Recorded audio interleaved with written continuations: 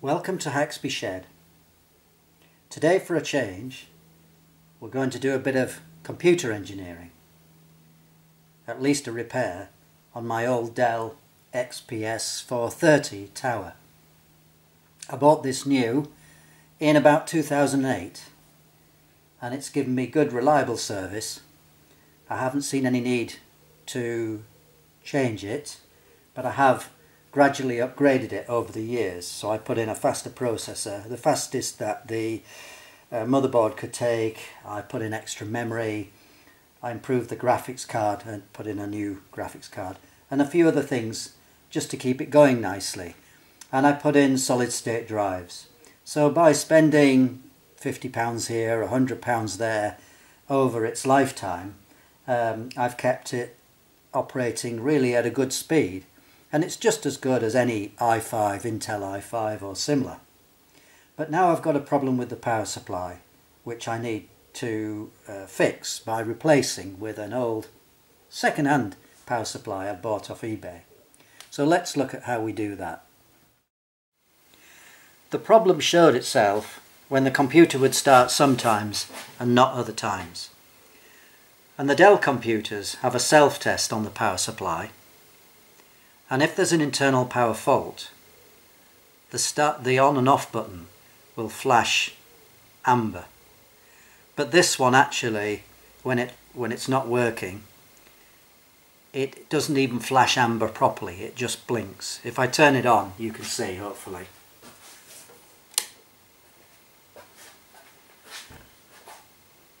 Now maybe you can just see that slight amber flash. Now if I did that 10 times, once or twice, it would start properly and it would work if I press the button. But anyway, the fault is showing. It's just got that occasional amber blink. Now if it was a slightly different type of fault, the blink would be much more solid. It would be on, off, on, off. But because this is a power supply fault, it's just blink, blink, blink. And I know that the power supply is the fault because I have an old second computer and I took the power supply out of that, rigged it up to this, and then it would start reliably every single time. So let's get the cover off and get started on changing the power supply out. Getting the cover off is dead easy. We pull this knob back at the top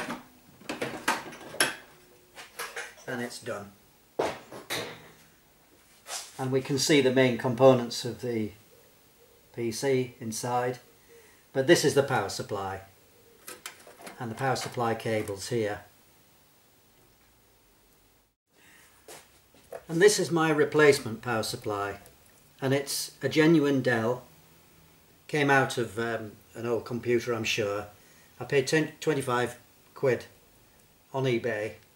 I could have bought something new, but these connectors, the various types of connector, so this is the motherboard main connector here, this is the CPU power connector, these are old style Molex connectors, and these connectors are these type are the ones that you find on SATA drives, serial ATA drives. And if I was to buy a brand new supply, I'd have to specify exactly which of these connectors I wanted and how many of them. And honestly, you know, it's not worth the trouble when I can buy exactly the same item for 25 quid and just swap it out pin for pin. It's just so much easier. So that's the option I chose. Okay, so let's go around the power connectors one by one. Not easy to film, but I'll do my best. So underneath the main motherboard power connector there's a little clip. If we press that clip, we should be able to pull this off. There we go. Okay, and then we've got power to the back of each of the drives, so they just pull straight out. There and there. Okay, so they're off. There's power to drives down in the bottom. I've already taken those off. There's a flying connection here to a USB 3 card that I've got down the bottom there. There's one more connector at the back here, which is the 4-pin CPU 12-volt power connection. There we go, that was the one. It was a bit difficult to get out because it's tucked down inside there. Okay, so we're making progress. These are clear, these are clear. This is off. But there's a loom that runs down the back of the fan, the CPU fan housing. So I've just unscrewed that with 2 screws. Take that off. I think I might even vacuum that out. And we can get to this cable here. So I'll disconnect those and come back again after that. Well, after a bit of a fight and struggle, I've got this loom out, which ran right down the back of the case and out between these 2 disk drives. But we're ready to just now remove the power supply, which can be done, I think, by pressing this button here and also removing some screws on this side panel. I'll come back when I've done that. Yes, there were 4 screws to remove. Here, here, here and here. And now we can press this blue button and this drops out. So that's the old power supply out now. I just need to recover this clip. Okay, well this is the replacement power supply with the clip on, and now we need to reverse the process. And we start by clipping the power supply back into the PC. So we'll have a struggle with this then.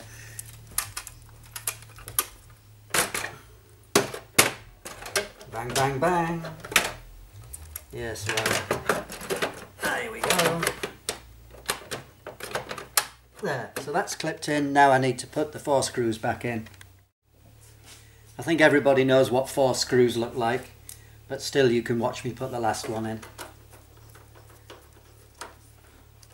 Okay, so that's the power supply fixed in. Now we need to reverse the process with the cables. So I'll start with these that run down the back and between these 2 drives.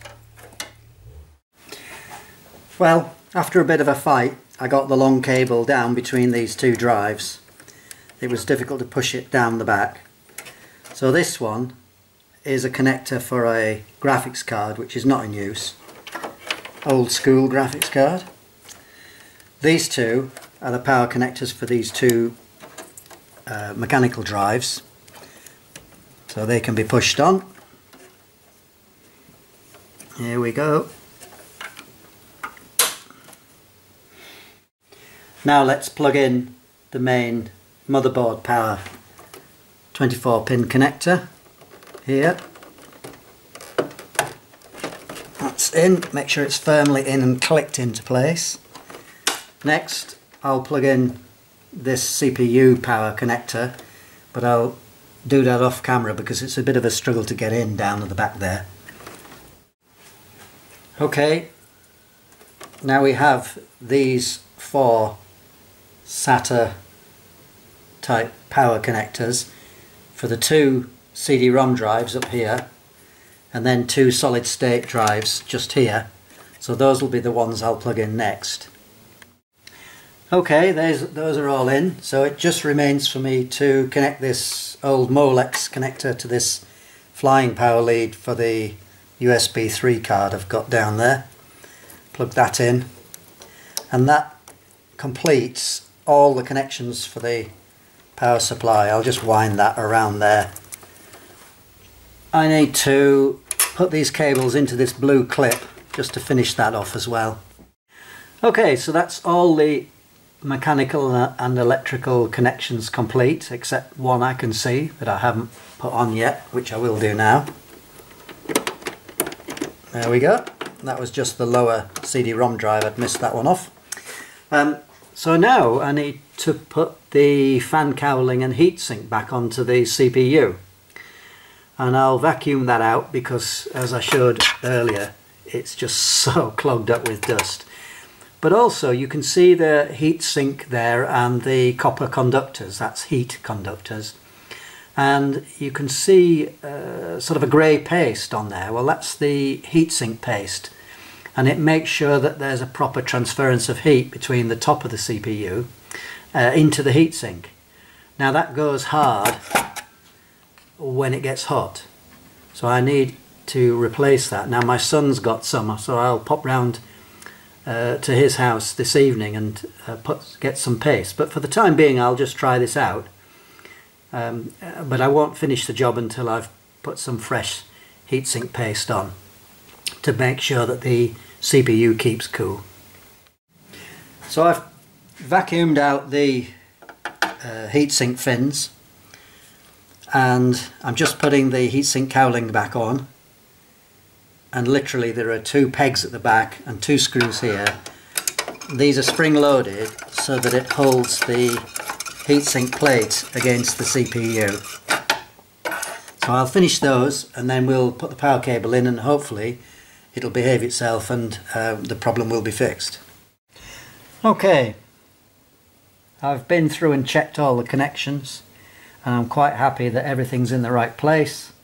So now all I need to do is to plug in the power cable, turn on the power, and when it starts it should just go woo as the power supply goes through a little self check. Okay, so I'm ready to turn the power on, and if it's working correctly it should just go through a little self test and go woo like that. Excuse the noise.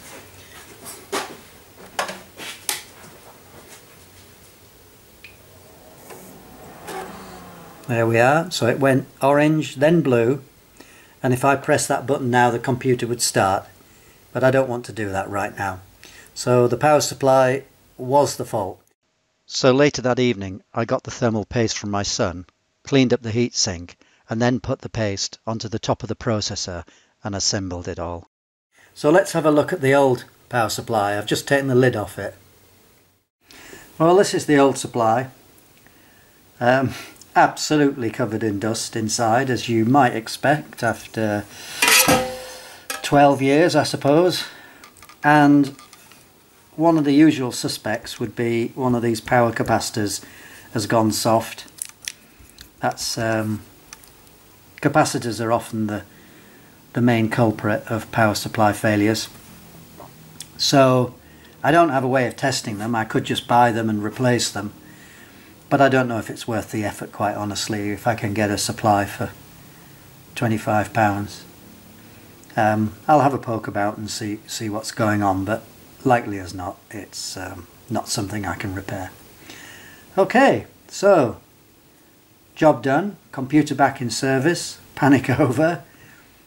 Thank you for watching Hagsby Shed.